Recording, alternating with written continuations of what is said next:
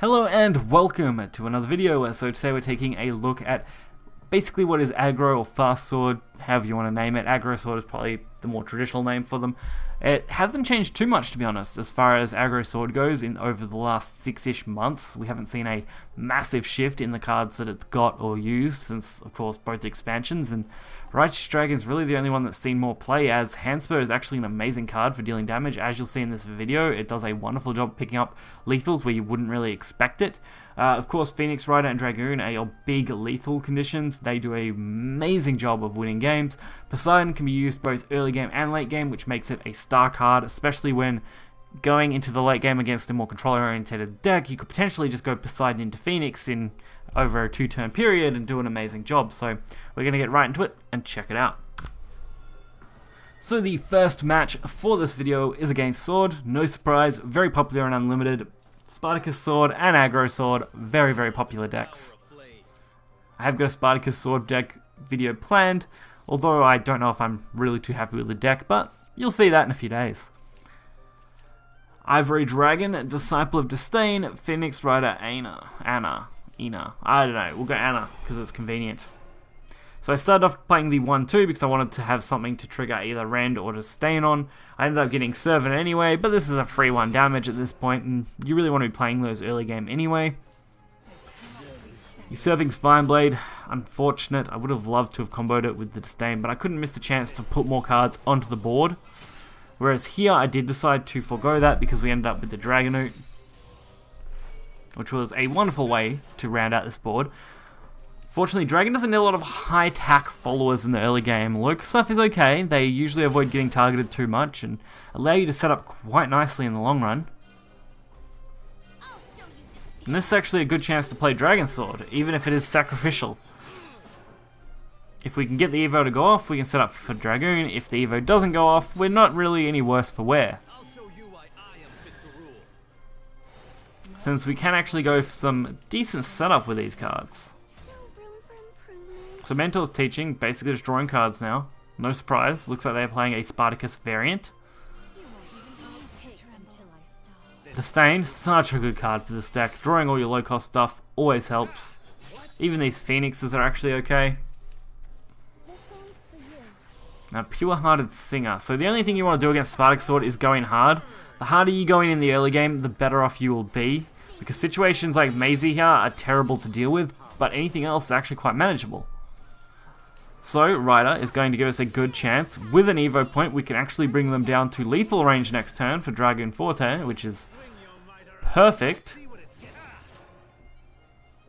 And since Spartacus Sword doesn't tend to run any healing that I can think of, it's actually very easy to counter, and predicting they'll go for Spartacus on 6 is very common, especially if they think they can clear the board out, so they're probably not going for any kind of ward. Not that I can think of any that they run, other than possibly Bellringers. I have seen Spartacus Swords run those in the past. I in particular even run them in some Spartacus Sword decks because they are really good bait. But Dragoon is perfect. Of course, the concede. No surprise when Dragoon hits the board, knowing you're going to die to 7 damage. Worked out wonderfully. Next up, we get to play up against something a little more troublesome, a mid-shadow deck. Another deck that is reasonably common in the unlimited ladder. If you see Shadow, typically it's going to be a mid-shadow. I don't see many other Shadow decks in at least the last week or so in Unlimited, which is where I have been doing most of my challenges lately, as I have felt like that's the best place to do it. Also, those sleeves are absolutely gorgeous. I did not notice them when I was playing against them, and now that I do, I kind of wish I had them. I don't think I do have them, though. I'm pretty sure they weren't a reward from a Grand Prix, were they? They might have been. I'll definitely have to see if I have those after this. So this is still a very solid start. I don't even really need to worry about the 1-2 there. It's no point removing it with Rend, since they're probably going to do that for me. Which is super predictable, Demon Eater. It did hit the Goblin, which was actually perfect. If I wanted to hit any low-cost card, it was definitely Goblin. And Righteous Dragon is going to do a good job. I probably could have went on one of the 1-3s. I decided to just leave them as 1-3s. They're going to probably target the 2-2 anyway, so I mean, why weaken potentially decent followers? And they're going for, again, the Lurching Corpse. No big surprise there. It actually should be reasonably easy to take these out. White Frost and Dragon Sword will do a really good job of cleaning these up. We're also going to be at 7 play points next turn, which makes Forte or Handspur completely usable without any issues. Although Shadow does have some decent ways to deal with things. Cerberus Hound being a great example of that. Right now I'm thinking Handspur and White Frost are the best plays. White Frost to kill the Cerberus, Handspur to do some damage. Or we just throw the Dragoon. That's actually a really good way to do things as well, I guess. 7 damage to face. That's total for 9. Takes out half their health before they can put any wards up on potentially turn 6. And you can't easily trade with the 7-3. So they definitely got to take advantage of whatever they can right now. So I guess we made a pretty okay call. Steelclad Minotaur though does kind of ruin any big plays we wanted to do. At least Poseidon might buy us some time.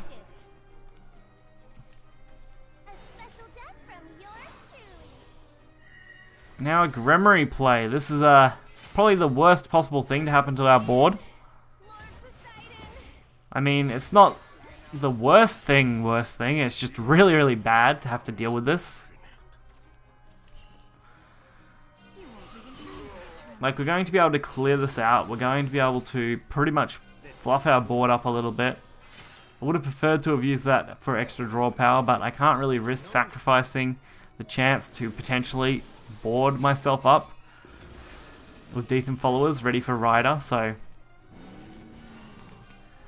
Skull Beast and Minotaur. Minotaur is the bane of your existence when you're playing these type of decks. It's very hard to get around and it pretty much always has to be dealt with immediately. Luckily we can at least go for Handspur for some draw power and another Rider. Rider's going to clear out the Minotaur and we're going to be able to go for 3 damage to face. At this point that's all we can do. Create face damage so that they potentially won't kill us. Death's Breath, that was a really good play. If they have Demon Lord, they effectively win the game. That's the only problem right now. Demon Lord will straight up just end the game next turn, no matter what I do. Because they can easily sacrifice their own followers. So my best bet was just to buy time and draw cards. And I'm glad I did, because Righteous Dragoon is actually lethal next turn if they don't have Demon Lord. And since they start attacking into followers, it's very safe to assume they don't have it. Which means Dragoon is going to be 100% lethal. We also end up top decking Omen, which again would have been lethal since we could have just played that and attacked with it into a follower to deal 3 damage. But since I stuck with the original plan, I thought why not continue on with it and finish the game that way.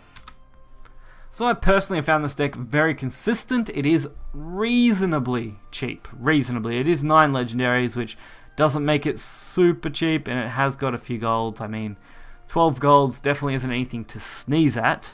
Well, not quite 12 golds, sorry, 11 golds I think if we work that out right. Either way, 9 golds, no, sorry, 9 legendaries, 11 golds, and the rest are bronze and silver. But most of these legendaries people have, unless you are an absolutely brand new player. Most people who have played more than a year would probably have Dark Dragoon Forte. If you don't have Dark Dragoon Forte, you can easily swap her out for something like Iron Stahaka, although they are a lot slower. Probably not actually the best thing to swap in. I'd probably swap in, I'm trying to remember its name, the 5-drop Storm, I think it's 5-drop. 5-drop Storm that can be invocated. Off the top of my head I can't think of it. Someone will probably leave it in the comments, but really good card if you wanted to swap that out. That is a relatively new card as far as it goes. Otherwise everything else is reasonably new or gold class, which could be created, or bronze and silver, which also could very easily be created. So if you guys did enjoy this video, be sure to hit the like button and subscribe for more content. You'll find the deck list in the description below. Until next time, see ya.